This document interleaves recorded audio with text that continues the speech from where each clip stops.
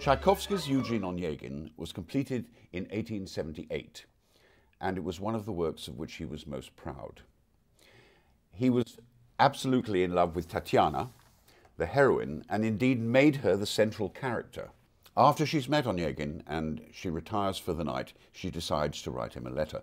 So she starts to write a letter. There's a very tempestuous orchestral introduction, and she says, although it destroys me, I have to do this.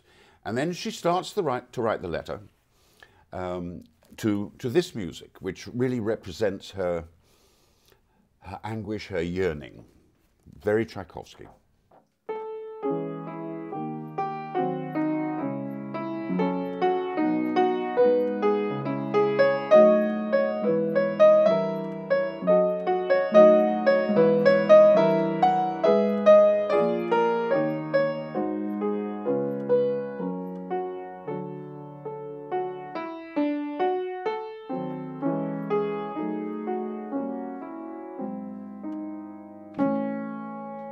And with that unexpected chord, she says, no, what I've written won't do. I'll tear it up and start again. She finishes the letter, and we know that she will post it in the morning.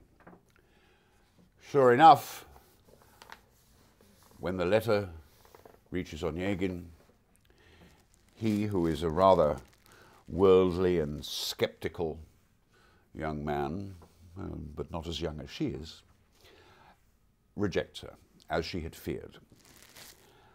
The next time we see them together is at a ball at her mother Larina's house that is organised for all the local worthies and their daughters and sons and the distinguished visitors who include Onegin and his friend Lenski. And there is a wonderful waltz that's actually probably one of the best known tunes in the piece, and here it goes.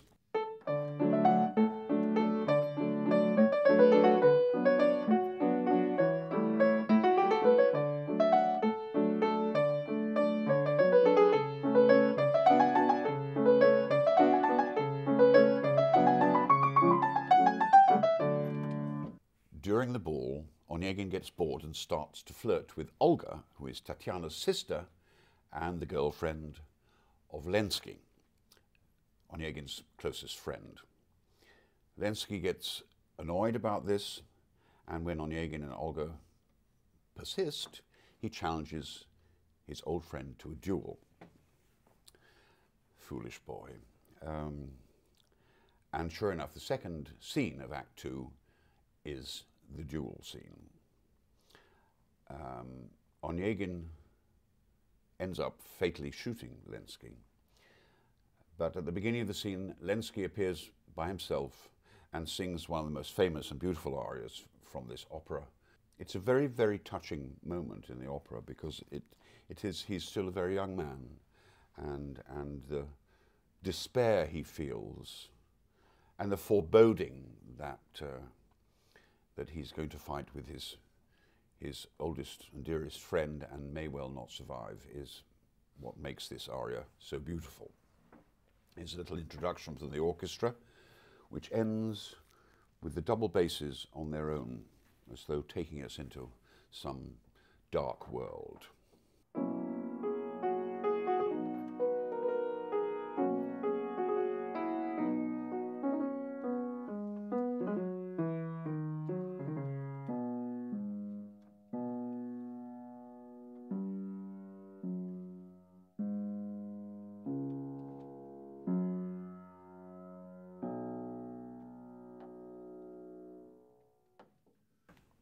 I hope this gives you some idea of the variety. There's also a fantastic polonaise and a mazurka, which show off the orchestra, and a tragic ending when Onegin realizes that he was wrong and that he indeed has loved Tatiana all these years, and he finds her in St. Petersburg where she is married and rejects him.